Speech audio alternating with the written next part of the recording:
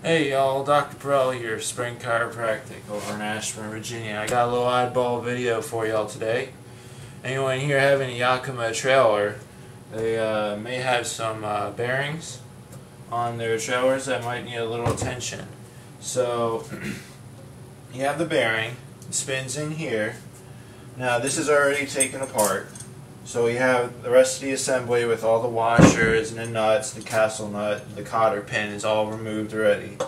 And especially if you back up into the water, you're going to have more chance of you rusting out the bearings.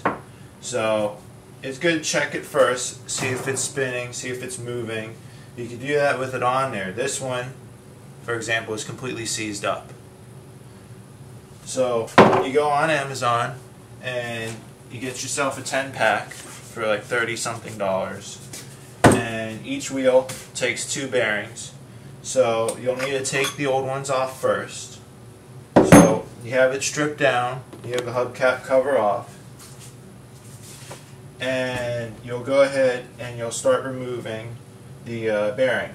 So a good way, basically what you'll need is a flathead screwdriver and some sort of metal hammer. That's what I use.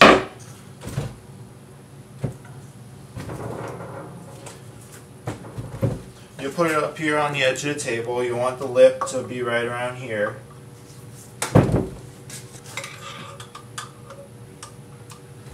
And you'll give it a couple smacks. Now, this one already, I took this shaft out, because this one has already been taken apart. So the first thing you'll need to do is start up here and push it one side so you can get the lip of the bearing. Once you push it out of the way, you'll flip it over so you can get to that space. You can also push it again, and then you can push down, straight down. You can give it a couple smacks of the hammer. You'll want to do both sides evenly.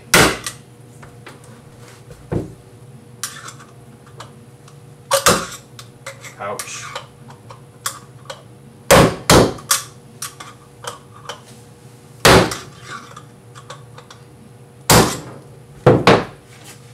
This one's coming out very unevenly.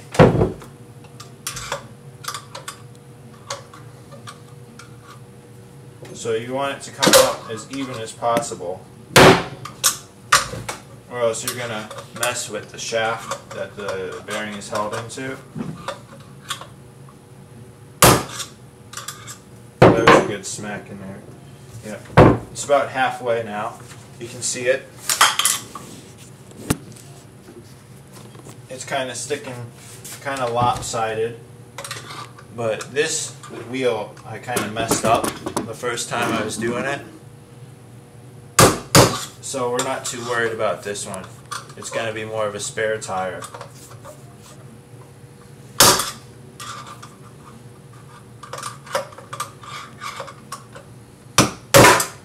Alright, there you go.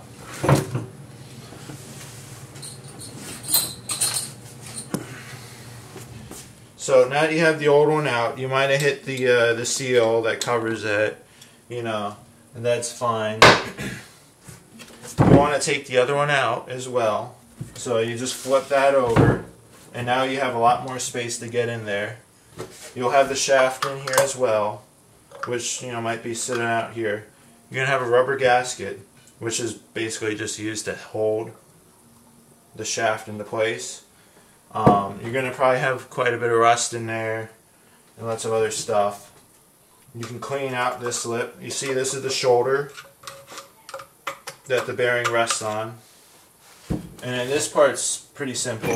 You can use the flat head again, or you could use, a bigger metal piece and smack it out from there. But this bearing's actually new. I just replaced this one.